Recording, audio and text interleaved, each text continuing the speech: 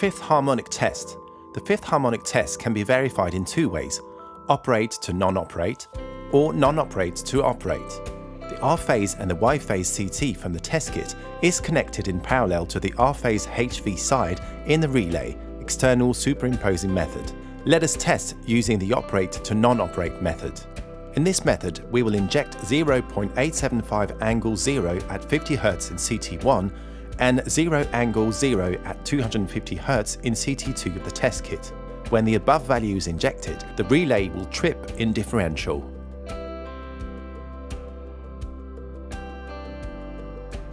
Now let us increase the CT2 current gradually and verify the dropout. I have selected CT2 and I am increasing the current.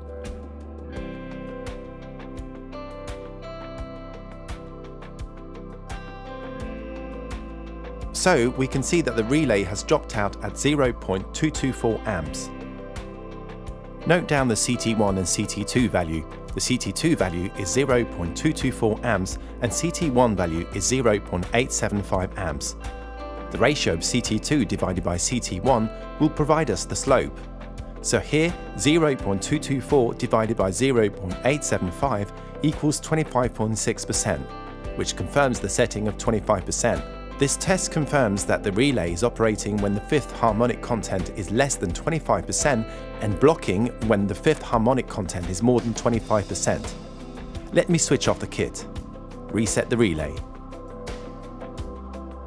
Now let us verify the non-operate to operate method. In this method, we will inject 0.875 angle 0 at 50 Hz in CT1 and 0.875 angle 0 at 250 Hz in CT2. The relay should pick up in differential, however, the tripping should not be executed. Now let us decrease the magnitude in the LV and monitor the tripping of the relay. So the current is injected. The relay has not tripped. I am selecting the fifth harmonic and gradually reducing it.